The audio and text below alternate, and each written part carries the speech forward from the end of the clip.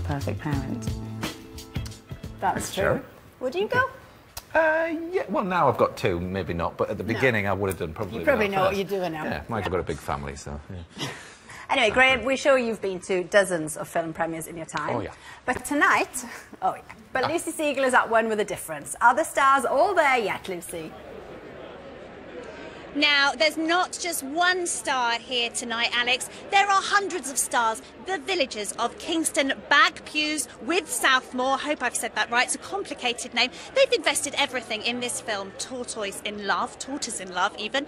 They have funded this film. They've acted in it. They've catered it. They've crewed it. They've let people stay in their house for weeks on end while it was filmed. And now they're walking up the red carpet to their premiere. It's so exciting for the villagers. This is a captivating rom-com. It's kind of boy meets girl. Boy takes a long time to make a move on girl. Hilarious consequences. Hopefully it will go global. Now imagine how excited they are. This morning I got to find out as I spent some time with them as they made their preparations.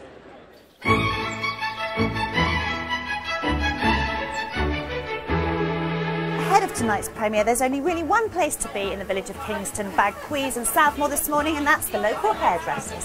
Good morning! Loving the appointment book in here. Chocker, appointment, and then all blocked out. And it says film premiere. Brilliant.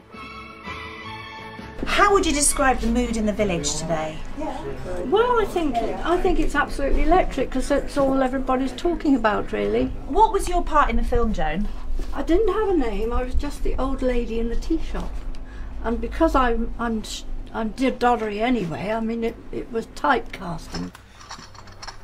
Do you need some help? Myself and Angela and all my team here, we came in at 6 o'clock every morning and we did all the hair for the film. Critical question, have you got your dress sorted? Yes, I got my dress yesterday, so I'm hoping that my husband will still be talking to me when he finds out how much money I've spent on it.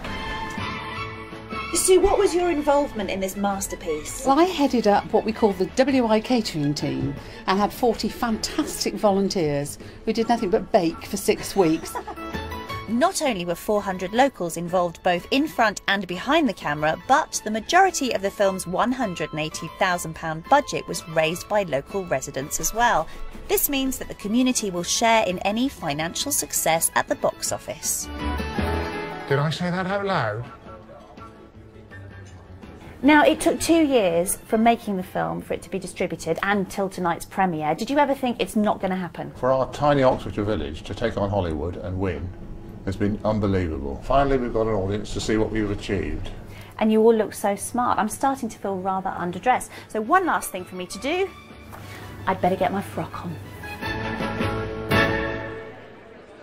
Now, usually the stars arrive at a premiere in a limo, but no, our villagers arrived in a tractor. Of course they did. David Christendon and his wife Catherine are the local farmers. This is Joan, we'll speak to you in a minute. Now, David, what was it like being in the film? As you play yourself, basically. I do. It was great fun, but I decided I'm not cut out for acting. I don't think Hollywood's going to come calling. I think I'm going to stick to milking my cows. Oh, you never know. Now, lots of stars have walked this red carpet. Will Smith, Angelina Jolie, but none like Joan. Joan, you are brilliant. We last saw you with wet hair. You really scrub up very well. You look fantastic. If Harvey Weinstein calls, are you available? Oh, of course I am. Yet I'm Yes? not like him. I'm ready for any offers yet. Do you know what? Many stars are born tonight. Joan is one of them. Have a great night. Back to you guys. That is classic British, isn't it? Get Dave and Joan on the show now. Arrive in the tractor, there we go. But that is all we've got time for.